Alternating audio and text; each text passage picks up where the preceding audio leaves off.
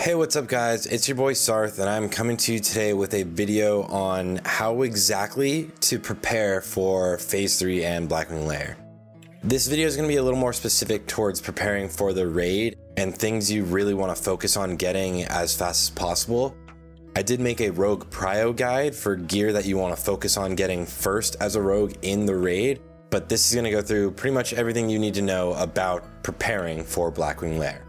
Before I get into it, I've seen a lot of Reddit posts or guides and videos out there that go into what it takes and what the prep should be like. And there's a lot of great info out there, but there's also some misleading info. One thing you should really know is Black Wing Lair is known as a guild breaker, but that's not necessarily going to be because of the difficulty. It may, however, be because of the loot. Some of the Black Wing Lair items step it up quite a bit from what you're used to right now. And these items will be highly contested throughout your entire guild. There'll be a lot of classes going for them, and there's even going to be more classes going for items that you would have already been getting, like hunters going after Brutality Blade now that they can get 15 agility to weapon. So before you really get into Black Wing Lair, before you delve into this, just go in with the mindset knowing that it's going to probably be a little frustrating losing out on some of the best items, but eventually you will get everything. That's just the nature of classic WoW. It takes a long time to get loot and it can be really frustrating. Another thing I want to quickly mention is there's some guides out there telling you that you're going to need over 200, maybe over 300 fire resistance gear. And I'm just going to tell you honestly, flat out, that is not really true. Fire resistance gear can be helpful, but the way we play the game now is different than we did in actual vanilla. And some people will need fire resistance gear, some will need more and some will need less. I really wouldn't put too much stress on going for your fire resistance gear. Honestly, with full consumes and buffs, you probably won't even need any. So Black Wing Lair is coming out in less than 2 weeks. What can we do right now to start getting prepared? Well, right at the announce, they released the attunement. Getting attuned for Black Wing Lair is basically as easy as getting attuned for Molten Core. All you pretty much have to do is get to the end of a dungeon. Run into Blackrock Mountain, and if you go to the right outside of the Blackrock Spire entrance, you'll find this rare spawn called the Scar Shield Quartermaster. Once you kill him, he drops an item called Blackhand's Command, which gives you the quest for the attunement. Basically, all it asks you to do is go to the end of Upper Blackrock Spire and click the orb. This is really easy to do. You can either get the group together yourself and clear the entire dungeon, or you can even find somebody with a cleared dungeon already, run inside, click it yourself. This also means that you can have one person holding the raid lockout and cycling in every single person in your guild to get the attunement. You can also get it on all of your alts all at once. It's super easy. Get Black Wing Lair attuned right now so that you can enter the dungeon. Moving on. The next thing you can do right away is get your Onyxia Scale Cloak. The Onyxia Scale Cloak is pretty cheap. Honestly, you can find it for probably about 40 gold on your auction house, or your guild should have the mats and you can just supply the rune cloth for them to make it for you. Neff uses an ability called Shadow Flame, and if you don't have this cloak, you will die. So if you want to clear Black Wing Lair, you absolutely do need an Onyxia Scale Cloak on each of your characters. The next thing you can do to prepare for right now, if you haven't been doing this already, is stacking your consumables. You may have noticed that right at the announce of Black Wing Lair, consumables spiked in prices, and they're only going to go up even more the week before. Honestly, it's probably pretty late. I should have made this video earlier, but you need to get the consumables right away. Melee are going to need Fafs for Razorgore, you're going to need Restos for Chromagus.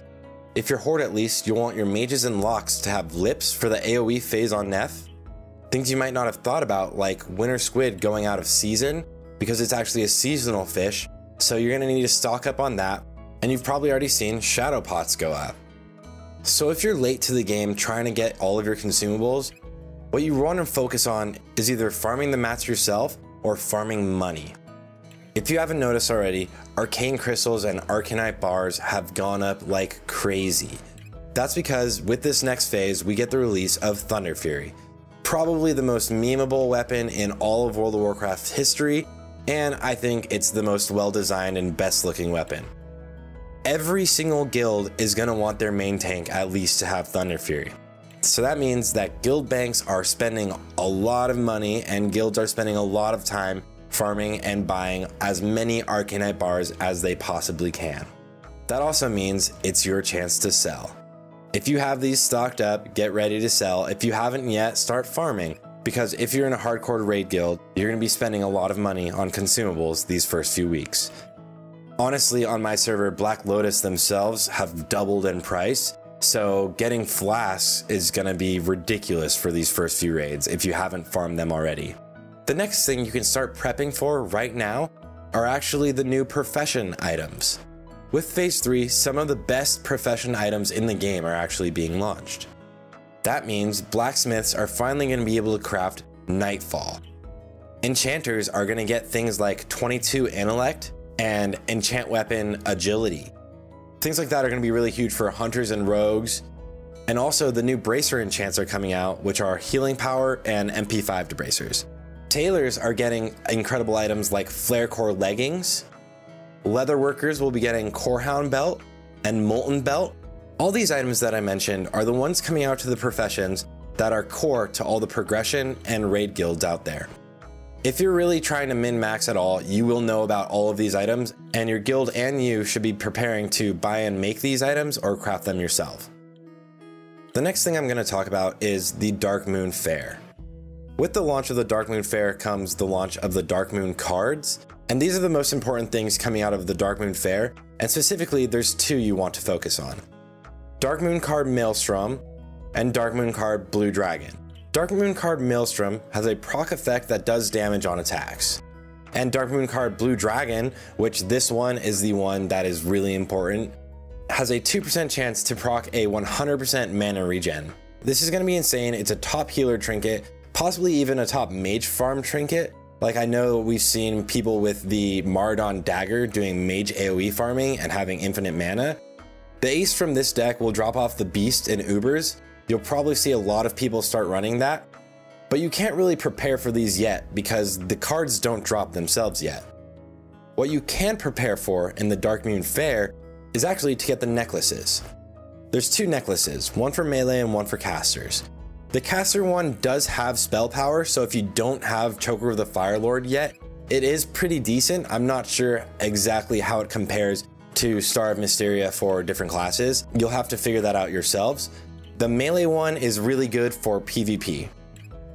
Each of these necklaces costs 1,200 tickets each, and you can start preparing for that now by getting the turn-ins for the tickets already. Things like rugged armor kits, thorium widgets, dense grinding stones, and evil bat eyes. I put a little calculation on the screen of how many of each of these that you'll need to instantly buy the neck of your choice. So with the launch of Phase 3 will come the class Sunken Temple quests.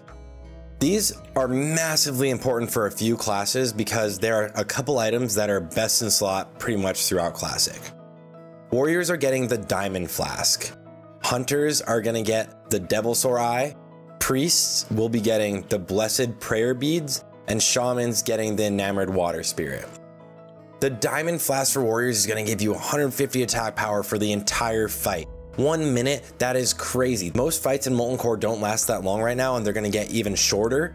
And then in Black Wing Lair, some encounters will last significantly longer than others. So if you're one of these classes, if you're not instantly in Black Wing Lair, or if they release this on the Tuesday before Black Wing Lair comes out, because BWL is coming out on a Thursday, that Tuesday, you're going to want to focus specifically on getting these items right away.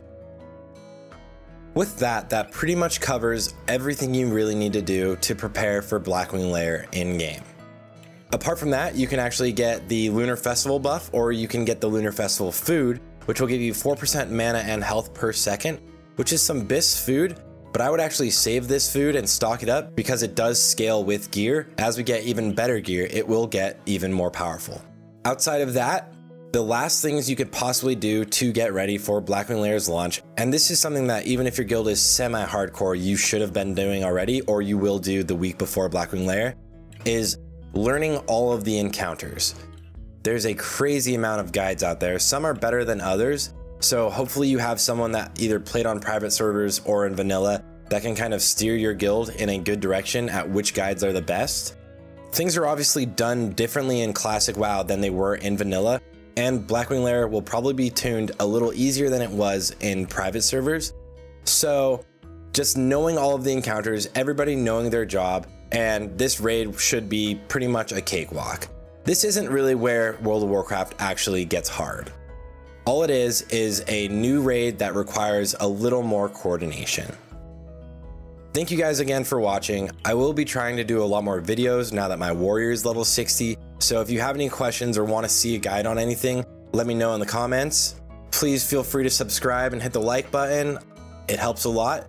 And I will also be streaming the launch of Black Wing Lair as we go for our server first. I guess right before I send you off, I should mention to you guys that Black Rock Mountain is gonna be a war zone. If your server is skewed towards one faction more than the other, they will probably dominate. I wouldn't put it past some multi-boxers or really coordinated guilds just rezzing all at once, sappering and wrecking people, losing all of their world buffs. So just be aware of that, be ready, and I'll see you guys later.